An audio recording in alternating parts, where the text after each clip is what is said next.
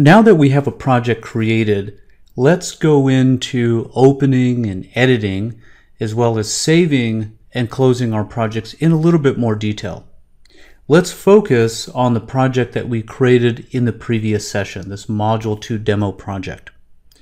The first thing to understand is that when you are ready to work on a particular project and you are in the project center, what you click on will be different. It will give you different results. The first thing is understanding the different icons and the selections that you can make when you're engaging and working with a particular project.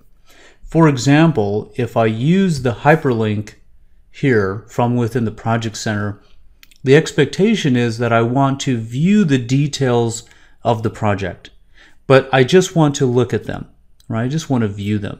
So whether I have permissions or not, by clicking on this link, it's going to take me into the project, but from a read-only perspective. To the left of that, you'll notice that there is an icon. And the icon, and as you can see here, if I roll my pointer over it, it tells me what type of project it is, in this case an enterprise project. And it's also saying that if I click on it, a single click, that it will open Microsoft Project Professional so that I can edit it. Right? So I want to work on the project when I click on this icon. Now, to the left of that is what is known as the row selector. When I click on the row selector, you'll notice that the ribbon became active. It's basically thinking that I, of course, want to do something against this particular project. And you'll notice under the project category is the open command. I'll click on the open drop down and you'll notice that I get 4 different options. In browser, which implies that I want to view this particular project within the browser but not editing it, just to look at it. Then of course below that is within the browser but checking it out, providing it to me in read and write. And then below that is in Microsoft Project but also in read only. And then lastly, in Microsoft Project for editing, which is equivalent to selecting the icon. So in this case, I'm going to, just so that we can view it, click on the link, right? Click on the hyperlink here for Module 2 demo project, and let's do that. You'll notice that when I come into this particular project, that it is giving me, again, more status information, including the fact that I'm in the published version.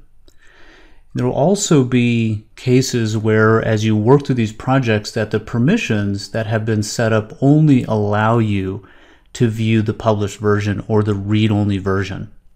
And in that case, the edit that you see here on the left-hand side would be grayed out, indicating that you do not have the rights to be able to go in and actually check out the project and work with it.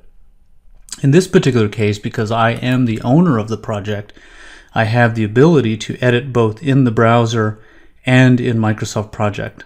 So it's giving me the ability to view it, but also the ability to edit it and check it out. So I'll do that here by clicking on Edit and then in Browser, and you'll notice how the version is going to change here. So the version now indicates draft. And when I check the project out, you can also see that the 2 tasks that I had entered in and saved earlier are now available because I'm working in the draft version. This also means that other project managers that have the equivalent permissions or have the rights to check out this project would be able to see that I have this particular project checked out, and they would only be able to view the published version. So what I'll do here is go ahead and publish this particular project. So I'll click back on task and notice that there's the publish command. So we'll click on publish. Now, don't expect this version to change. Don't expect it to switch over to publish, because what you've done is simply have taken those changes that were formerly just in the draft, and think of it almost as from one table to another table, that there are copies being put over into the published table, if you will. And that's essentially what it's doing, but it's going to keep you in this draft version, you have just updated the published version. It's one way to think of it. So after having published it, I'm going to close out of it. Again, it will prompt me to check it in, and I'll do that. Click OK there. And we're going to go right back into that same project. So I'll click on the Module 2 demo project one more time, which will take us into the published version. And now you can see that those two tasks that are entered in there are now showing up, right? They're in the published version. Now, the other area that we want to take a look at is, again, the difference between the schedule page, which is what we're working with here, and the project details, or one of the project detail pages. I'll go ahead and click on that here. When I click on the project details, again, I was noting the status message that we're being provided, and I'll click back on the project tab. And from the project tab, what you're noticing is that there is not the notion of publish here. So when you're working with and making changes within a project, and you're working in the project properties or one of the project details area, that you don't have to worry about publishing. There is just the notion of saving. But as you can see, this project is checked in. So these fields here are non-editable. So I'll click on edit, and notice that there's just the one option to edit it here. Then I can go in and I can make a change to this particular project. Demo 2 project, right, version 1. And then I can hit save.